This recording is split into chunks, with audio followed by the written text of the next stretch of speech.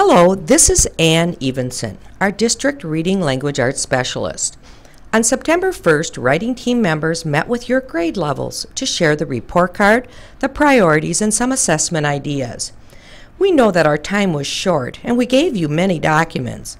Today we want to give you some time to go over those materials. You should have a 3-ring binder from September 1st. The information from this binder is also available through the District U Drive.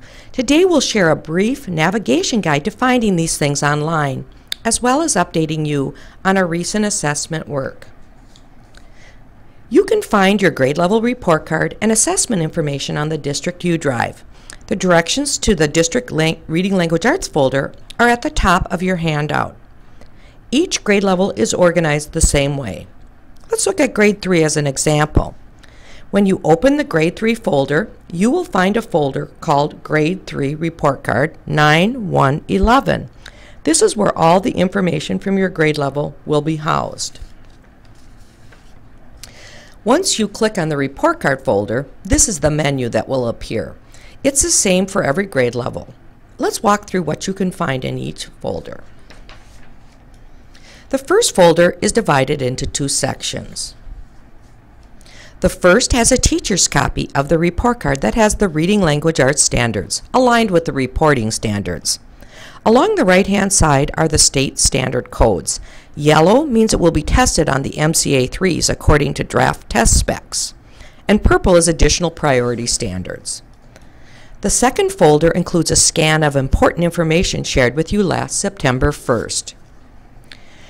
Included in this packet is a table of contents to help you find the assessments that writing teams began last summer. Next, you have a copy of the anchor standards. These are the big ideas that run through kindergarten through grade 12, and they're the organizing threads that run throughout each grade level.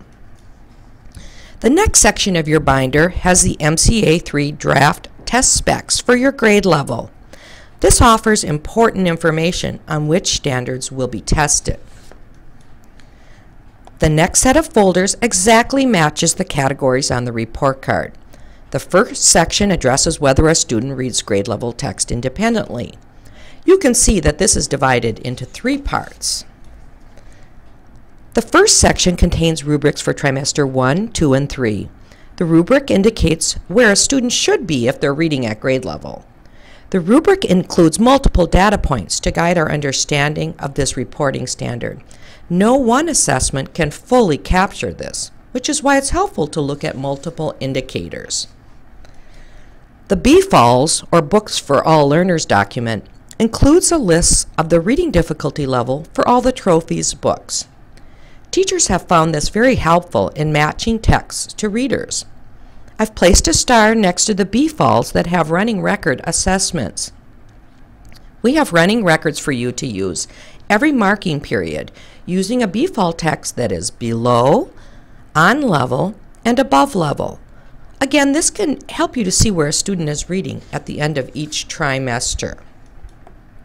The writing teams organize the sample assessments by looking at each reporting standard you need to mark and asking, how do we know if a student can read grade level text independently, for instance?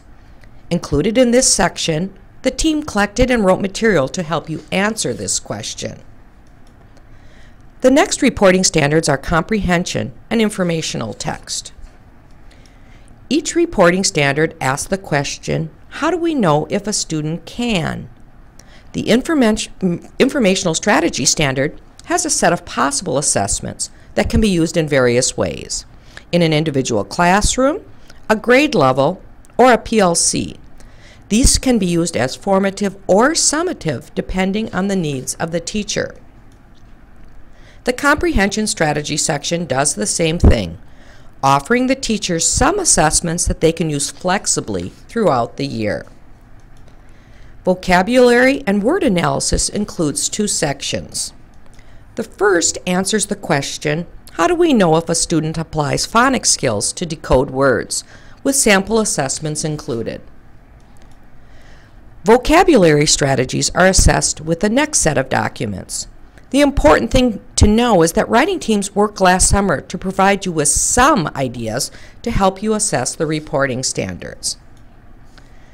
The last section in your U-Drive report card folder is called Miscellaneous. One set was given per school on September 1st. So if you do not have a copy, know that you can access all of these documents on the U-Drive. In the Miscellaneous section, you'll find a chart called Trophies Aligned with Standards. This chart includes which reading language arts standards are taught for each story in Trophies. It's very important that we teach these standards well when they come up in our instructional sequence. So this information is important to know. You will also find a summary document called Trophies and Standards Gap Analysis. This sheet can help you to know how frequently standards are taught in Trophies. So if you find a high number under the standard, you know that this standard is addressed often in Trophies. And when you see a low number, you know that this is a standard that we'll have to make sure to teach, since it's not taught often in the regular reading series. Dibbles Next is another helpful site. We've included the free access to these materials along with some sample assessments. It's the updated version of Dibbles, and it includes some new components such as maze comprehension tests.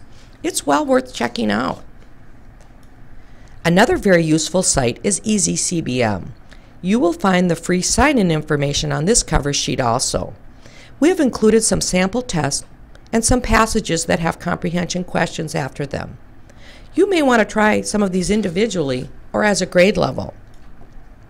The final thing in the Miscellaneous section is the Analytical Reading Inventory, or the ARI.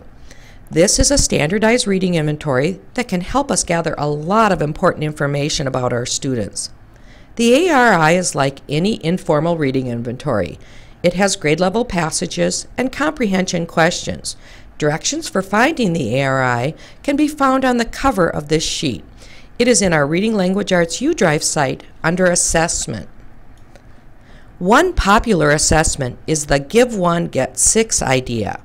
This is an easy way to find out many things about a student using one passage from the ARI. You will find the worksheet in the Miscellaneous section. Some of the things you can assess using this idea are oral reading fluency, expression, accuracy, comprehension, and miscue analysis. You can also try the Give 1, Get 5, which tests the same thing minus the ARI comprehension questions. Several teachers requested an organizational system to help keep track of the standards. Each grade level will find a folder called Checklists 1 through 4 color-coded. This form has been conditionally formatted so that you can put in a student's score, and the color coding will automatically appear. 1 is red, 2 yellow, 3 green, 4 is blue for beyond. This system can help you group students for instruction, and it can help a grade level figure out which students still need extra help in learning the standards. I know you will need more time to explore this information, but our hope is that we might be able to give you a brief overview so that you can find items that might be helpful to you. The information we've shared to this point was shared with you on September 1st. The next section is our current work. We know that there is still a lot to do, but we've been working hard to develop rubrics and assessments to help you to assess the priority standards. This is where we are to date. This is the new information that you will find in the report card folder in the U-Drive under Priority Checkpoints. As I mentioned earlier, each grade level has priority standards.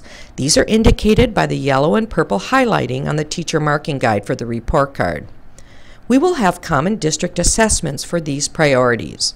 The priorities will be assessed during various trimesters. Teacher teams work to determine when to assess which priorities, and each grade level has a document like this one indicating when the priorities will be assessed.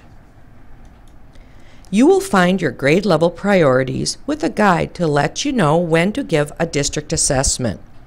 It might be useful to think of these assessments as priority checkpoints, indicating a checkpoint to see how our students are doing towards mastery of the priorities. Writing teams have been working hard to develop district checkpoint assessments. We wanted these to have a uniform layout, so the top of each assessment is organized in the same way. And if a specific text is to be used with the assessment, this is indicated above the rubric.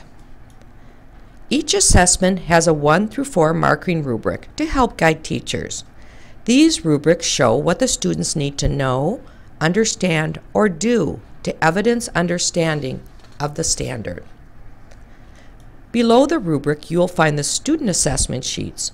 Whenever possible, the teams try to use generic formats so that you'll be able to use these over and over and with different texts. It is critical to realize that all the standards are important and need to be taught and assessed.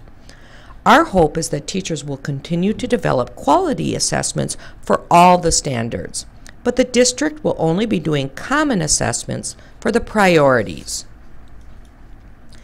You will now find a Priority Checkpoints folder that will have the grade level assessments by trimester.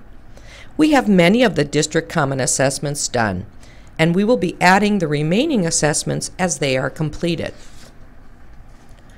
Our goal is to check to see if students are on track with the high priority standards. These will be tested with the MCAs, and these are high leverage and important standards. Assessment is ongoing. District checkpoints are just one assessment and only test a limited number of standards at one point in time. All standards need to be taught and assessed. Various assessments can be used through PLCs, grade level teams, or individual teachers. Thank you so much for your patience and your support as we work together for student learning.